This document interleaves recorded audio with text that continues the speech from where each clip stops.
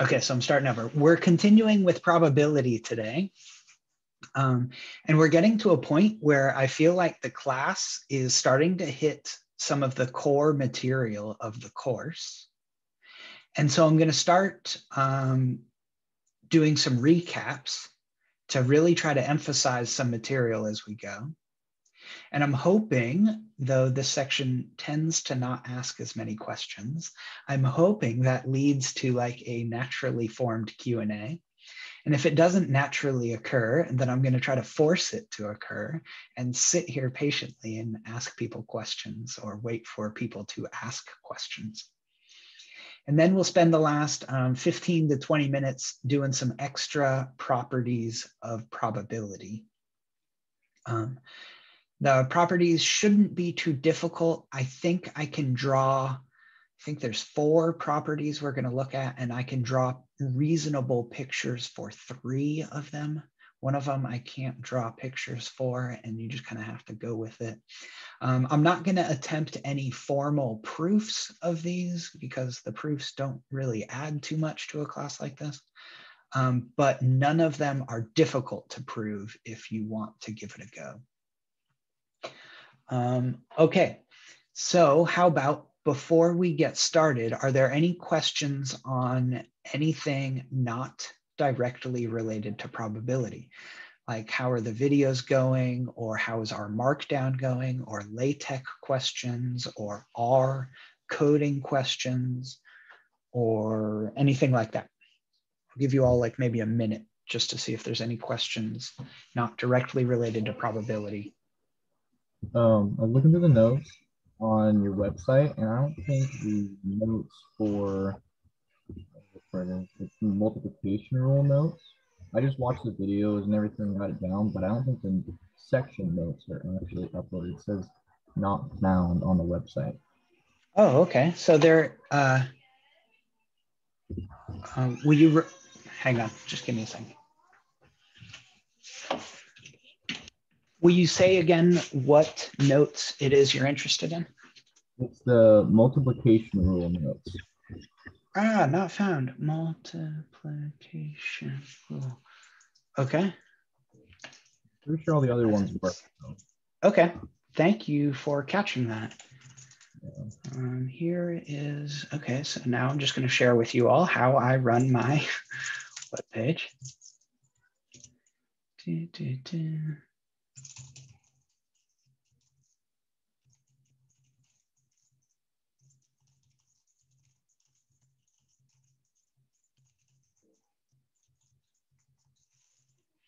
Sure.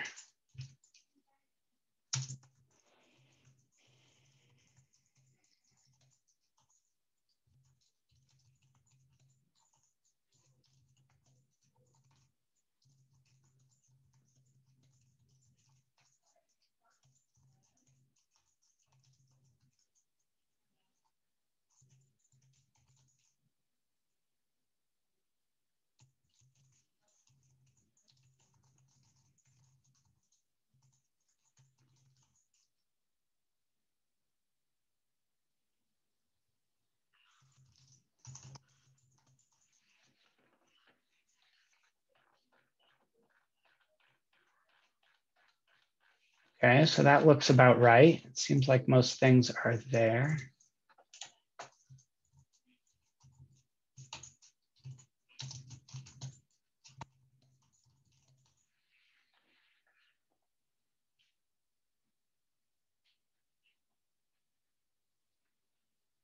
And thanks for your patience. The rest of you getting ready with your next questions? Because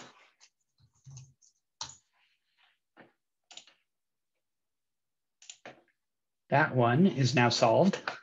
Thanks for your patience. Thanks for the update. Obviously, there's getting to be a lot of these notes, and I'm trying to stay on top of it. But when I don't, I appreciate the heads up. Okay. Other questions not directly related to probability. Feel free to type them in if you don't want to speak publicly. Just one quick question. So when are we supposed to do that tutorial thing you were talking about?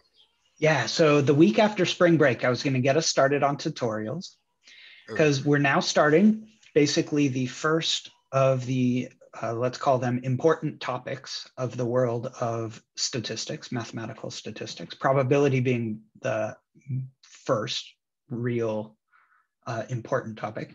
So the week after spring break, I was gonna tell us all about the tutorials, and I was gonna list out a few of the topics that we have seen by that time. And then I was gonna remind you that there's other topics to come for the rest of the semester. So I'm gonna try to use the second half of the semester, starting the week right after spring break for the tutorials. And then when we do that, you said we were gonna do it like right directly in our course notes or something like that, or how we're. So this will be the only time I'm going to encourage you to make another R Markdown document. Oh, okay, I see. Yeah. Okay. So each tutorial will be its own R Markdown document, separate from the course notes. So you'll essentially, by the end of this semester, have 3 documents from this course: a course notes and 2 tutorials. Got it. Thanks, Gary. Other questions I can help us out with? Those were great ones. I appreciate it. So are the tutorials and the course notes the only assignments for us this semester? Starting today, I'm going to post some labs. These labs, okay. Oh, look, they're actually already up. So let's just go find one.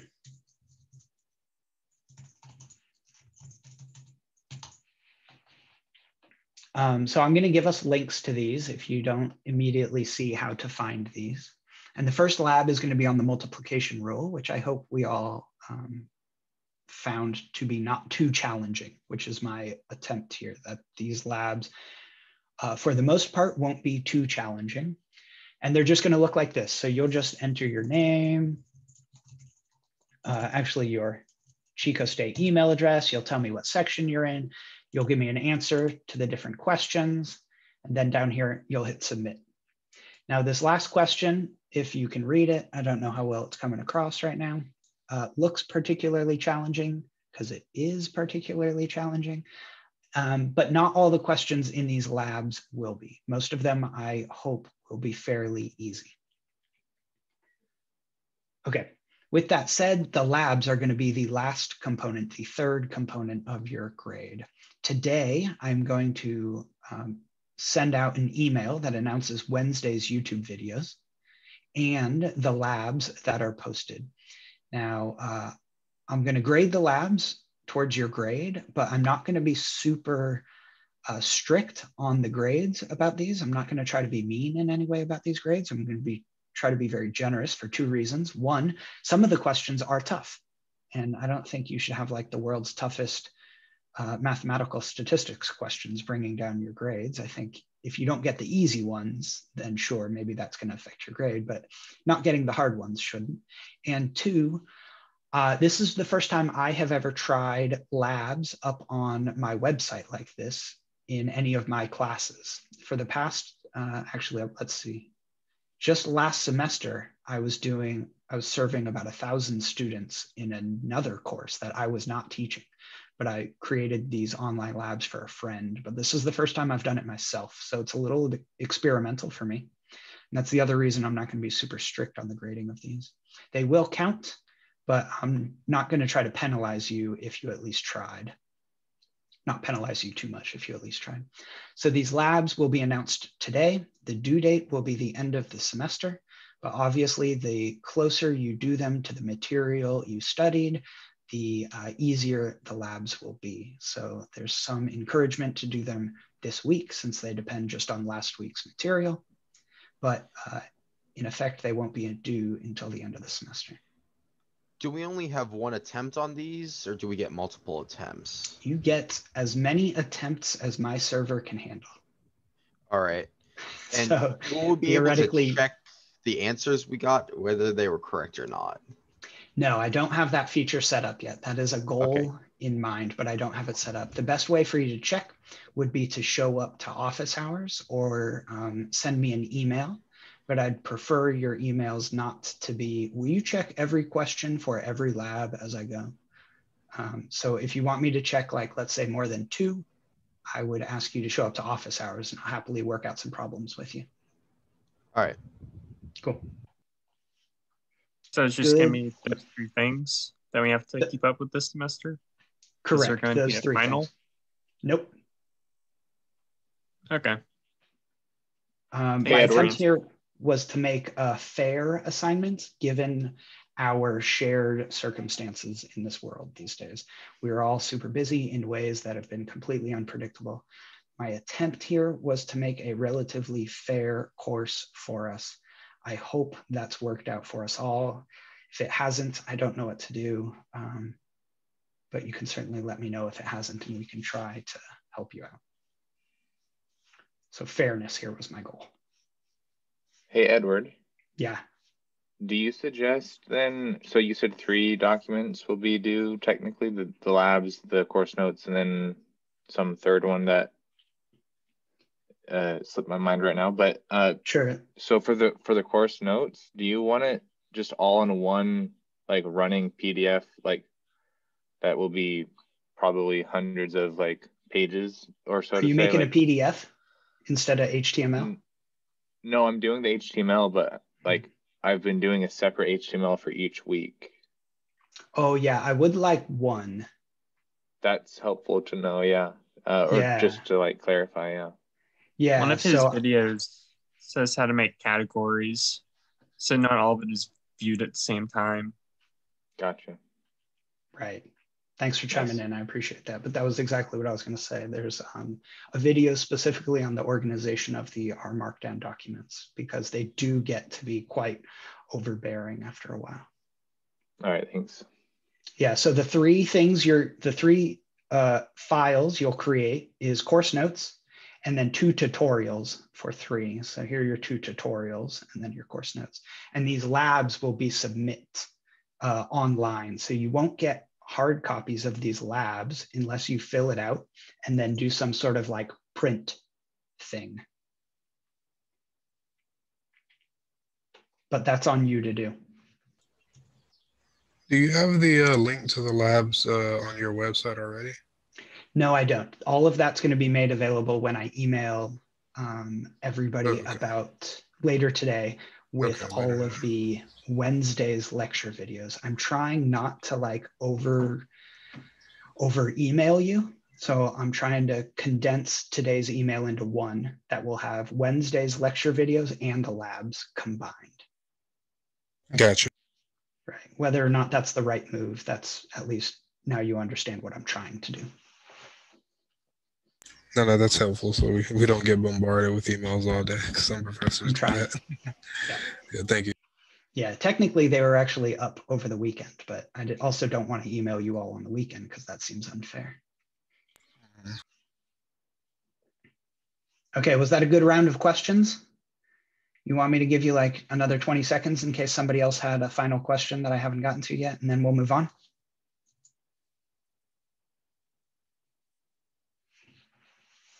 That's a helpful link in the chat. Thank you, thank you.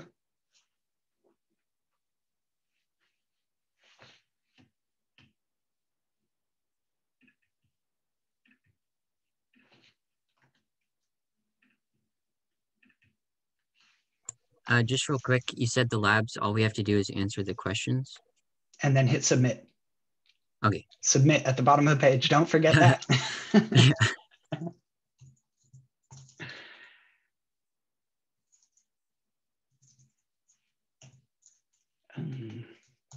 The labs still have timers, right? What's a timer? Like you're limited, like let's say like 10 minutes to do the lab or whatever. Absolutely not. Okay, cool. Just make sure. Yep. Trying to be fair this semester. There are no timers in any way on these labs. But I just realized that I messed up something. So now I gotta fix it. Okay, here we go. This is our recap. We're not gonna do it in orange. I like orange and all, but come on.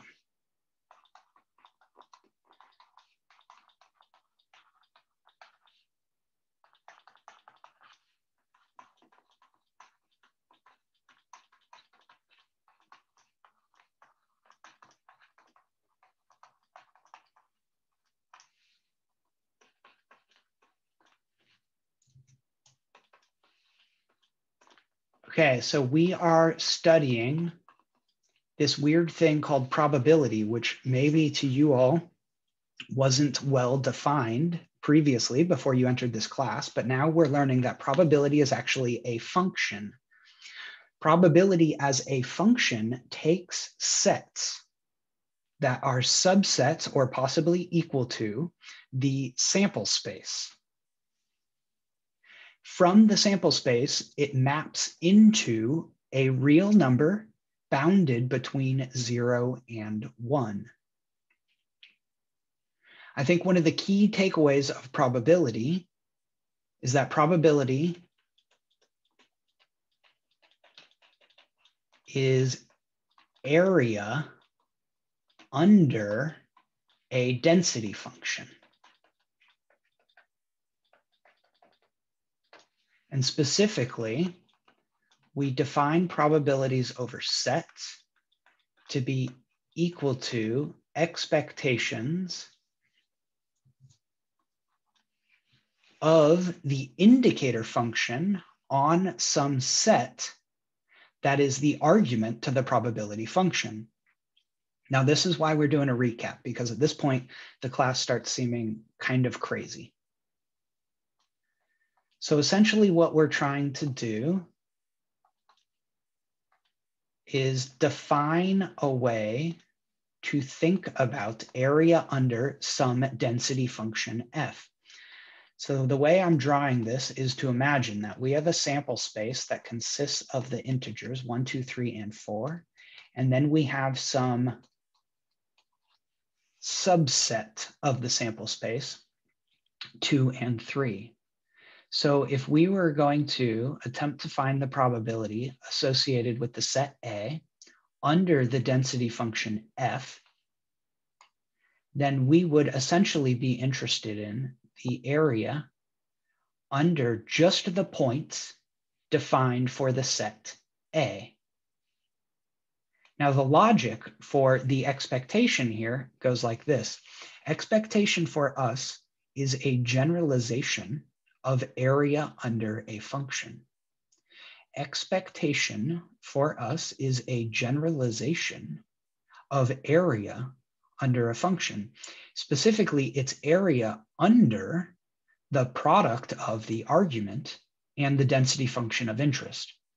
So in this case, the indicator function is saying only take on the value 1 when an element in the sample space is also contained in the set the indicator function is defined on, in that case, A.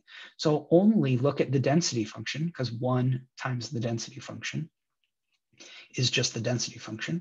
So only look at the area under the function at 2, which is the first element of A, and 3, which is the second and last element of A.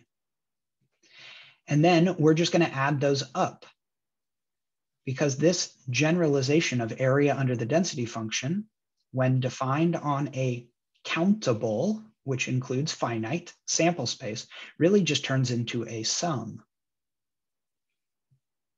Okay, I'm going to say that again. I'll go slower the second time. Our generalization of area under the function, the density function, when defined on a countable, which includes finite sample space, then the expectation turns into a sum. And when the expectation is taken over a density function defined on an uncountable sample space, then it turns into an integral. So in this case, we have a countable sample space with an indicator function only defined on 2 and 3. So we're going to focus on the probability of A is really just the area under the density function with respect to the elements in the argument to the probability. Okay, so this is where we've gotten. And in fact, you said expectations on a countable sample space turns into a what? A sum. A sum, okay. Yeah. And we're going to have, here, just to just to highlight. I may be taking up too much time here, but we'll try it out. We're gonna have, I'm going down to the course outline on my website. We're gonna have an entire, okay, so like we've seen expectation, we're looking at probability. We're gonna have entire weeks devoted to other expected values. So my thinking here is, even if it doesn't quite make sense by the time we've seen probability, we will look at expected values again, and again. It's the theme of the course. So if it doesn't yet make sense, don't worry, there's plenty of time for it to sink in. Expectations taken with respect to density functions defined on countable spaces turn into sums.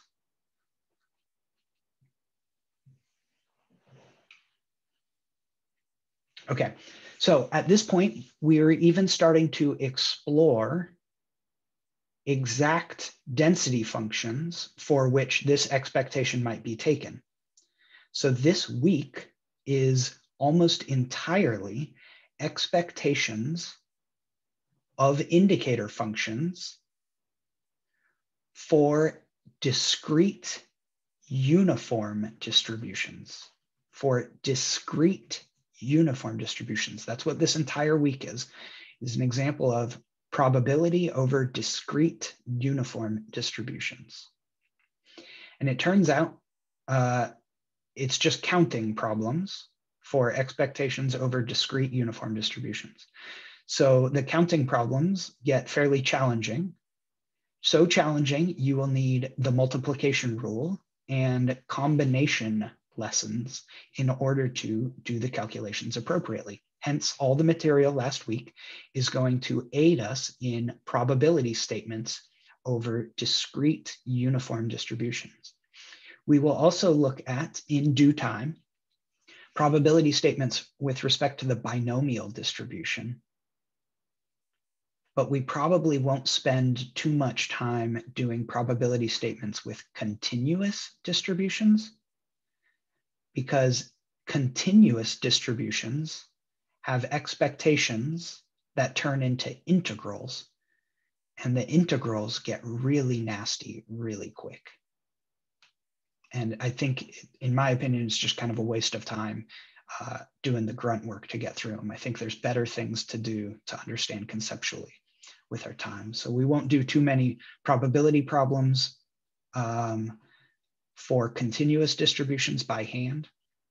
But this week we will focus on probability problems on the discrete uniform.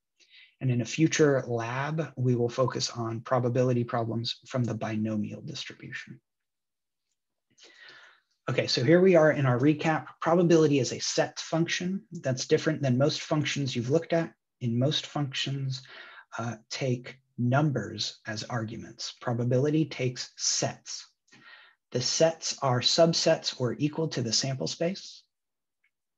And the probability function maps from sets in the sample space to a real number in between 0 and 1. It does this by finding area under a density function. And from here, we started exploring axioms of probability. These axioms are like rules for which your probability function must apply. So let's just put this up so we have it as a reference. So when you write that, why don't you write A and S? Because why don't I put A here? Yeah, why don't you put both A and S? Because the idea is it takes arbitrary sets that live in the sample space.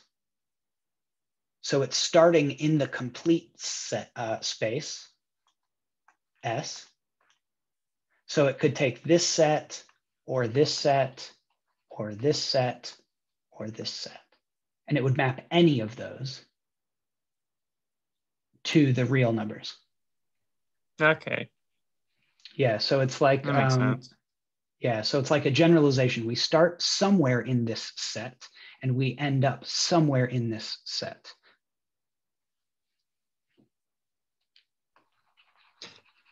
I'm thinking, would it make more sense to write the power set of S mapping to 0, 1, since it Great maps question, every element Alex. of that to an element of 0, 1? Great question. Since you know the definition of the power set, I will answer your question for you specifically, or anybody else that knows the definition of the power set. Technically, it does not map the power set to the real numbers. It maps something much more complex, defined from the sample space to the real numbers bounded between 0, 1. They call it a Borel sigma algebra.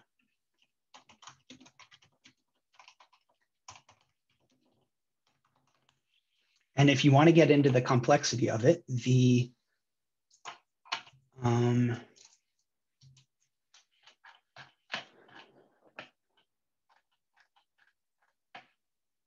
this book here is an excellent introduction to that material that is more rigorous than the way I'm defining probability.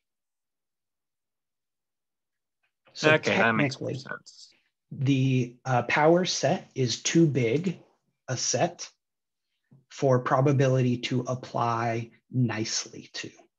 So we restrict probability functions actually to Borel sigma algebras defined on the sample space to the real interval 0 to 1. So the Borel sigma algebra is slightly smaller in very specific ways than the power set. Okay, so if you were to do the power set and put in S that's the cardinality of the real numbers, you get an input that's way bigger than the real numbers, like OF2 or something that you could not put inside of 0, 1. Is that why? No, let me get to proper axiom number 3, and then I'll address why you can't define probability on the power set. Okay, thank you. Yeah, great. No, I love it. Those are great questions. Okay, the first axiom of probability is the probability of the entire sample space is equal to 1. And this is essentially saying probabilities are bounded above by 1. We can't have probabilities bigger than 1. Alex, this axiom would actually hold for the power set, could theoretically hold for the power set. Okay. The second axiom is the probability of arbitrary subsets of the sample space must be non-negative, greater than or equal to 0.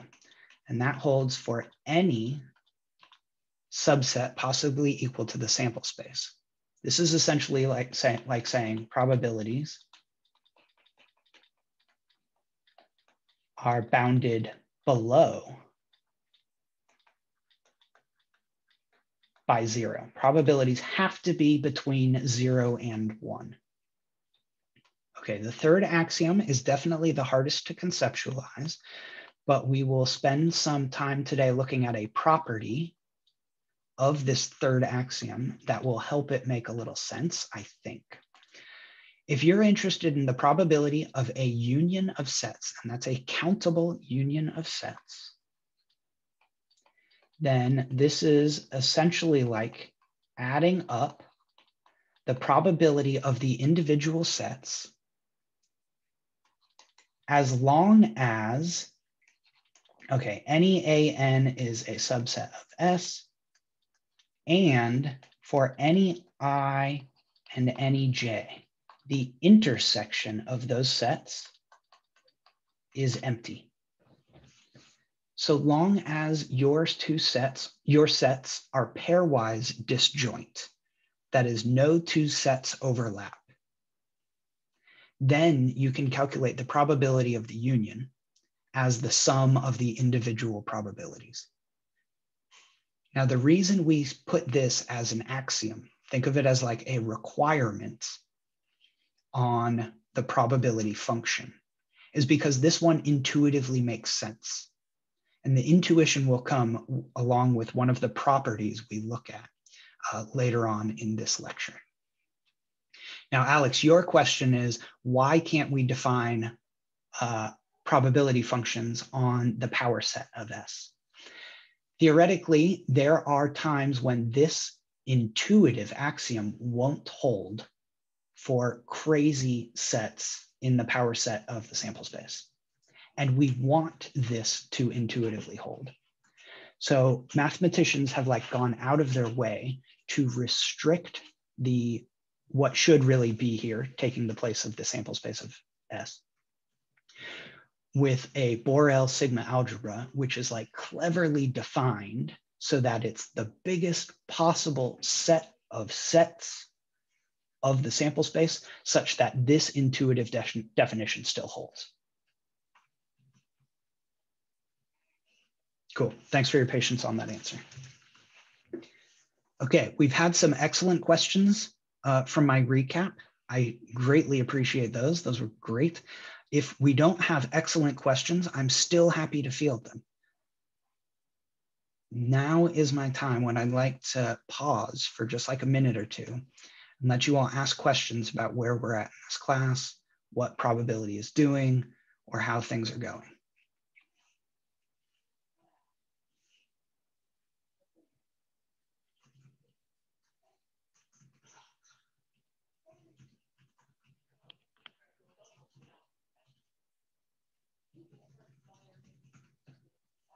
How are the videos going from last week? It was kind of like a break from probability for a bit.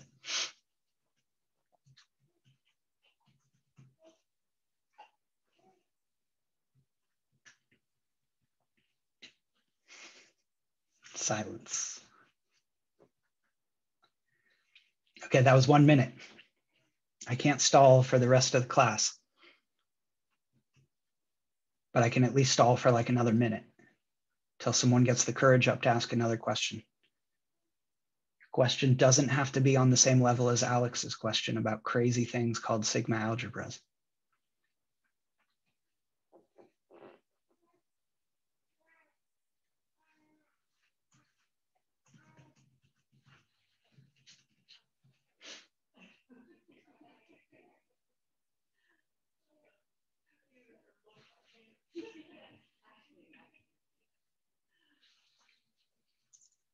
Okay, then I'm going to move on. Here we go. We're going to start into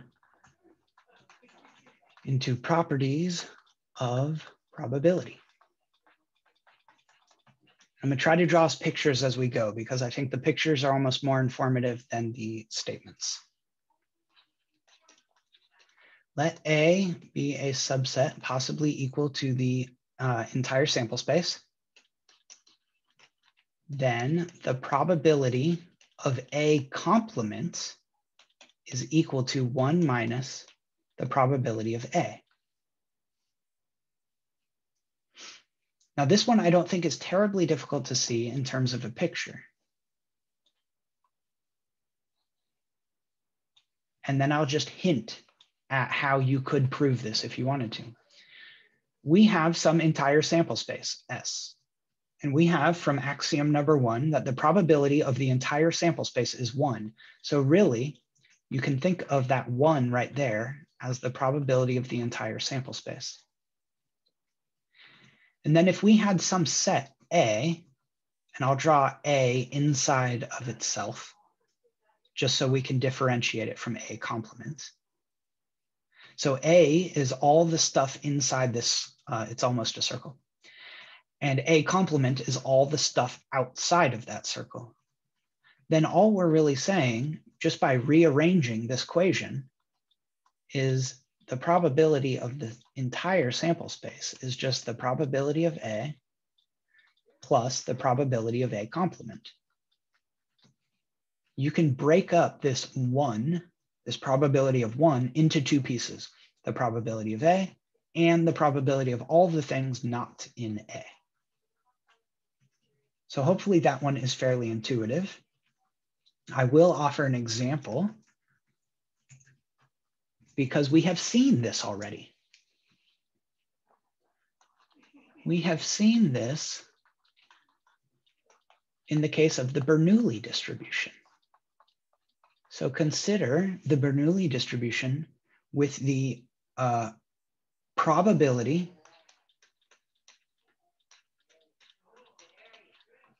of observing a 1 as P. The probability of observing a 1 is P.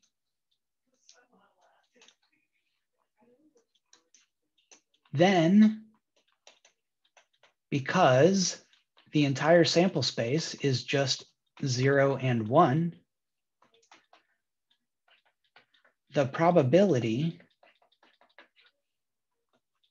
of 0 is 1 minus P.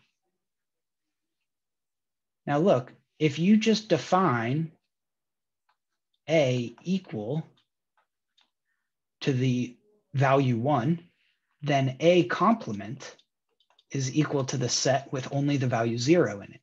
And we have exactly what we just saw as some sort of complement rule. Okay.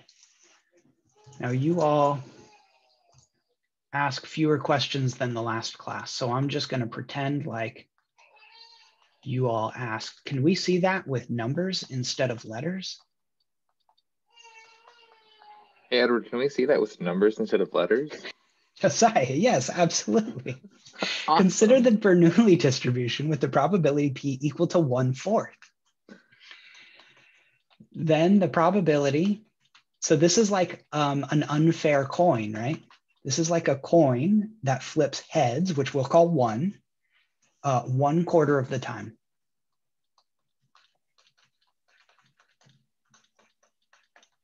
This is like a coin that flips heads with 25% chance.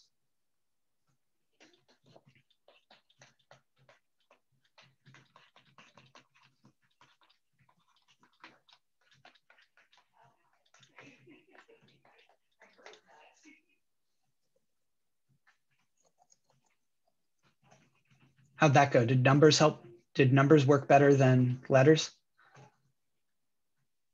That makes sense in my mind. Great, thanks. Other people's too?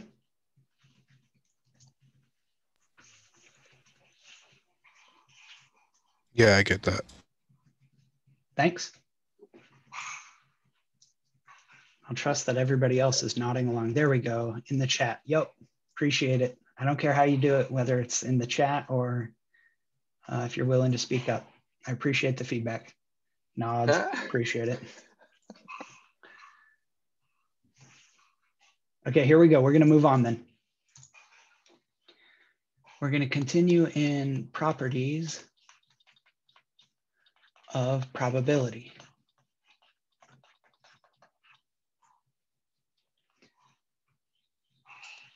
The probability of the empty set, and I'll just write out the empty set in 2 different ways because some people seem to be preferring it differently, is 0. The probability of the empty set is 0. And this is the one property I don't know how to draw.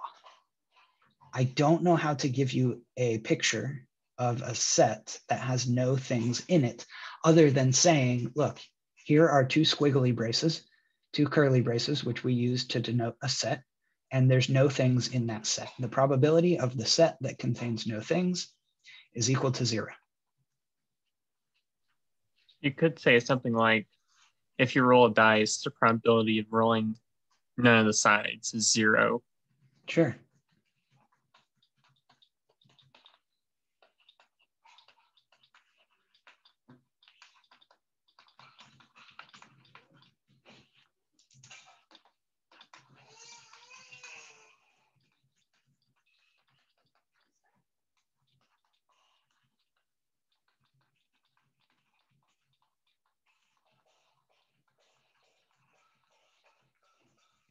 And I'm assuming your die cannot land on an edge.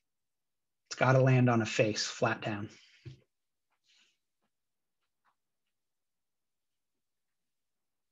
Does that example work for people? I at least saw some nods on that one. Good example, Alex. Thanks.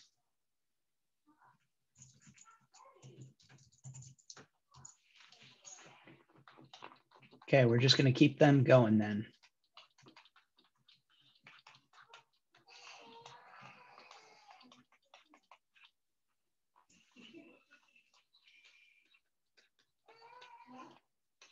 Suppose A is a strict subset of B, which itself is a subset or equal to the sample space.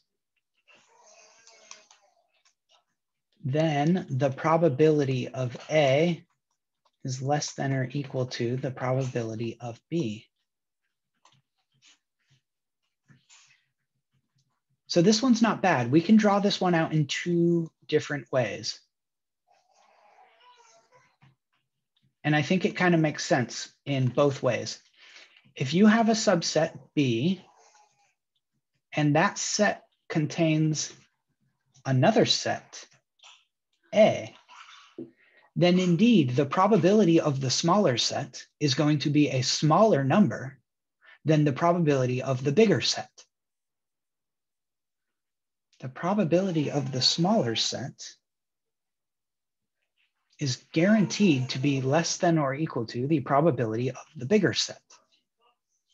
And I think in a picture that kind of makes sense. B is a bigger set, so its probability should be bigger.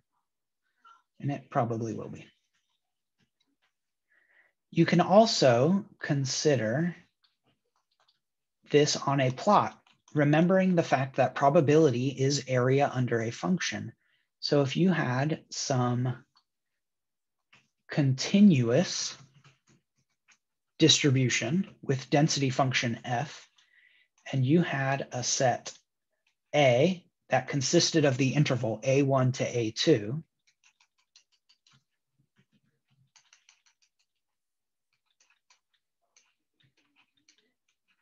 then the probability A is guaranteed to be less than the probability of a set B that is an interval from B1 to B2.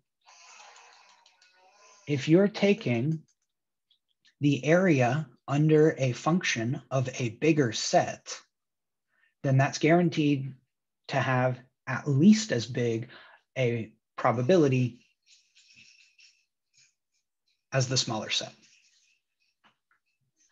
So you said A subset of B, but A can actually be equal to B still, or the probabilities, I mean? The probabilities could be equal. Let me see if I can think of an example of that. Okay, Jacob, are you okay with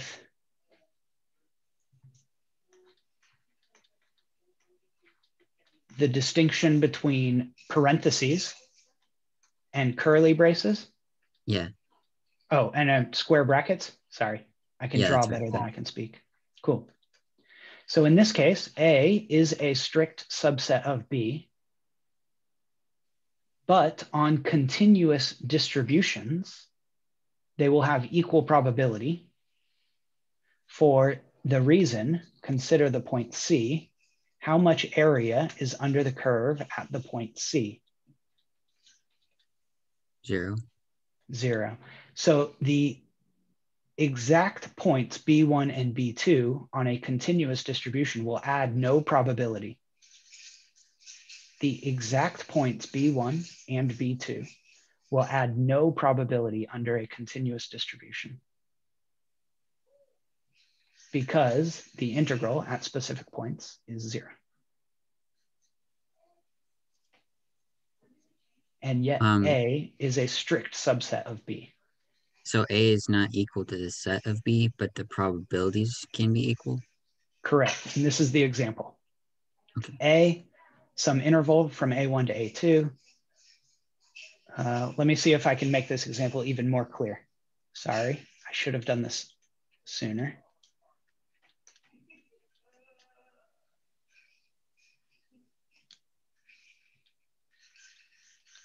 Yeah, I was wondering because I was kind of trying to picture it the same as what you have drawn. But you mean like the points being the same, but one is included and one is not included Correct. for the end caps. Correct. Yeah, I had to refine my example. Thank you, Josiah and Jacob, for staring blankly until I realized that my example could have been more clear. So I mean exactly that. A1 to A2 are some numbers. I don't care what numbers they are. But for the set A, we are excluding A1 and A2 themselves. The single points A1 and A2 are excluded. That's what the parentheses are to imply. B is the interval A1 to A2, including A1 and A2, including those specific points. But A1 as a specific point contributes no probability. And A2 as a specific point contributes no probability. So could although you like put that into A1 an example, like an actual real world example? Oh, sure. Oh, you mean like not just draw you more pictures? Yeah, like a real world example, like explaining how the edge wouldn't be. I kind of understand conceptually where a point doesn't have probability because the width of it is 0. Mm-hmm. But I'm struggling to like understand that like actually in the real world. Mm-hmm. Maybe if it was to do with some group of people. I think the easiest way to think about it would be if you were measuring like temperature of some substance. Theoretically, that temperature could take on any decimal representation. It could have an infinite number of decimals. Even if we can't measure the temperature at such a precision, it theoretically could have a temperature with an infinite number of repeating decimals. The probability that you get exactly that one temperature is so unlikely that would just say it has 0 probability. Was that like a close enough to a good enough example? Yeah, so it's kind of just like technically we could say that they're different, but it's just so unlikely that we just say it's basically 0. Right. Yeah, I can deal with that. Cool. Okay, I was hoping to have more than 2 minutes for my last property, but that's okay.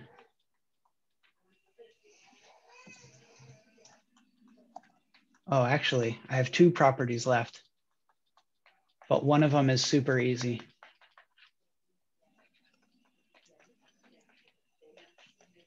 So I'll just write it down and let you all look at it later. And then we'll go straight to the last one.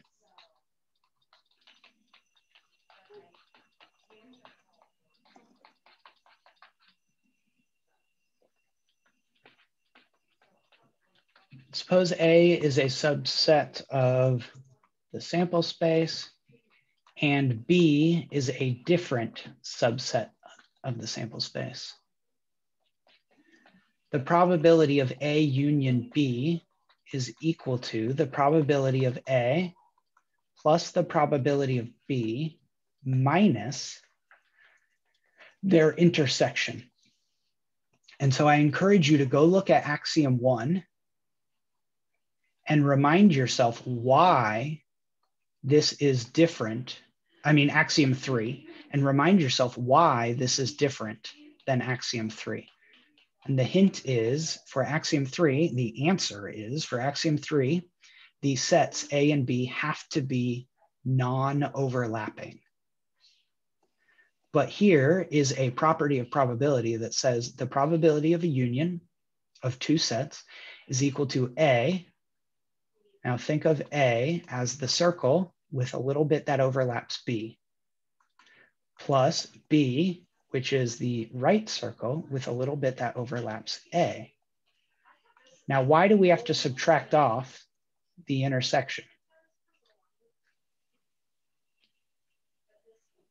Because it would be double what it actually is. Fantastic. When you add up A and B, you'd essentially count the intersection twice. So we got to subtract it off once in order for this probability rule to hold. Okay, all that is 3:50 on my clock. I have some quick examples if A is a subset of B, or if they're not overlapping from section 1's lecture notes. I don't encourage you to watch the video because it's identical to this video, but if you want to go pull up their lecture notes, there's 2 more examples following from this rule. They're not hard to draw yourself. You could probably do them if you just sat there and thought about it. But it'd be, if you want the answers, they're in the other section's notes. Okay, I'm going to stop recording now. I'll happily hang around for another 5 minutes.